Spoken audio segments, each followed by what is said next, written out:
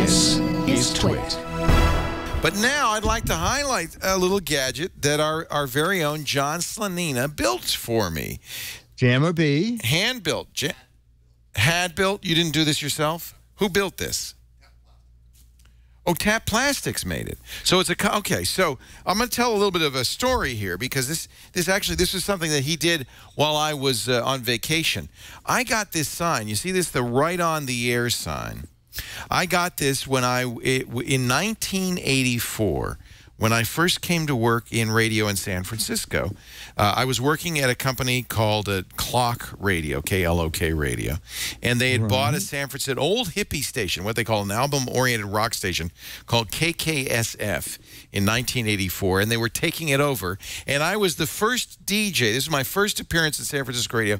The first DJ to sit down in the chair and turn on the mic and play the record in this old station. And the last guy, he was leaving, he was playing, I don't know, you know, Whiter Shade of Pale or whatever a hippie crap they were playing on that station.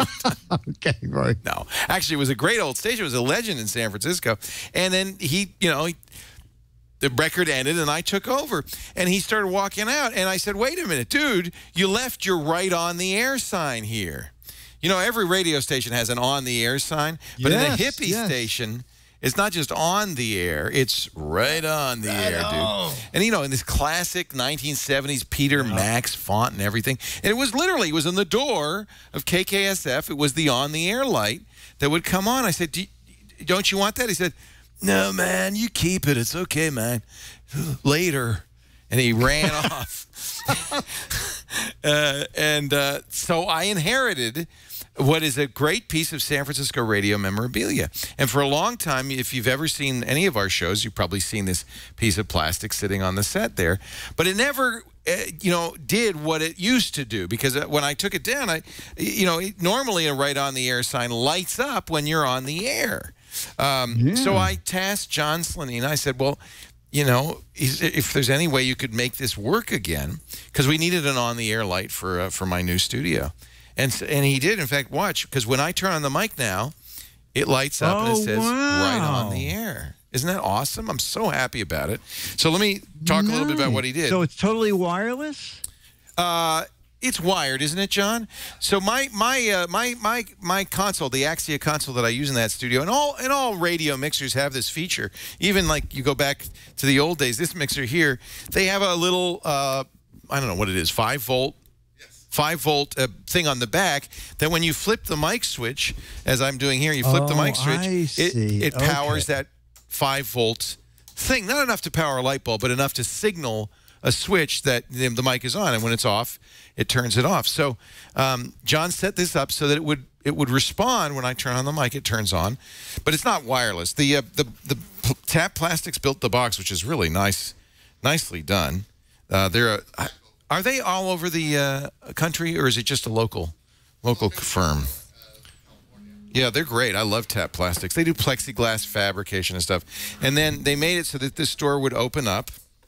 And John's actually gotten a little fancy. I didn't realize this on this, but these are LED strips, not regular light bulbs, but low-power LED strips. Oh, nice. So the Tap Plastics box cost us about $100 to manufacture that box. And they made it just right, so it would fit the sign right into the front there. Did you glue it in, John? Yeah.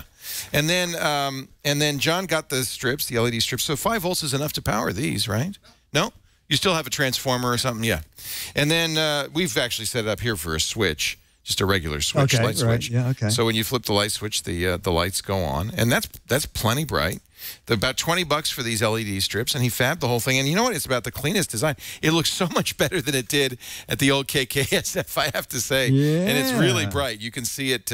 So when you watch the radio show now, you'll note, I mean, when my mic's off, you'll see it go off. And so if you're watching the video, you'll know. But of course, when you're listening to the radio show, the only time you'll ever see me is when it's on, because the microphone is on.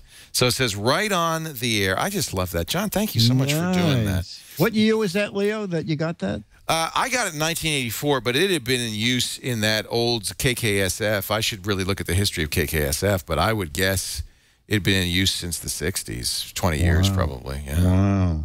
20, so, 15 or 20 years. Yeah. So super. Right on, dude. And thank you to John Slanina for making this for me, man. It is beautiful. I really like it. Right on, dude. To me, it's just kind of a cool on the air. I think it's great. Sign. Isn't that great? Yeah. So we'll actually turn it on and leave it on since we are on the air. We right now. are on the air, yeah. It kind of feels like a Mad Magazine thing, you know? I mean, it's that era, isn't it? It's just great. Yeah, I don't know why, but I suddenly feel a touch more professional than I did a minute.